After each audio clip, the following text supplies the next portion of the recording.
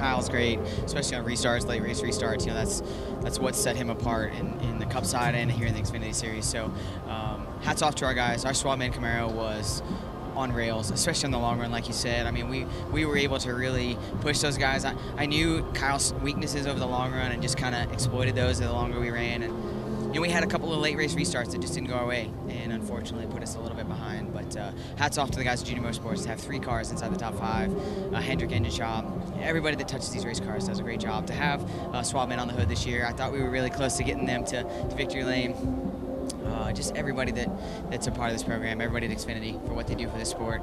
Just, man, you don't realize what this place means to you until you come that close to kissing those bricks again. So we'll see what happens. We'll go on to next week, finish out this regular season strong, and hopefully go into these playoffs and carry this momentum on. I see the emotion of coming so close, but when you have time to sort of digest and realize for the 4th time this year, another runner-up finished, there's going to be a lot of positives to take away.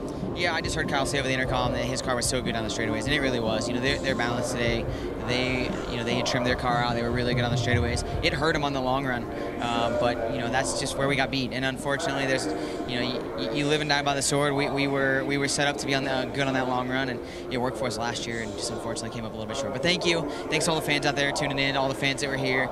This place never fails to disappoint, and thank the man upstairs for allowing us to do what we love to do. Right, so we're having a lot of fun.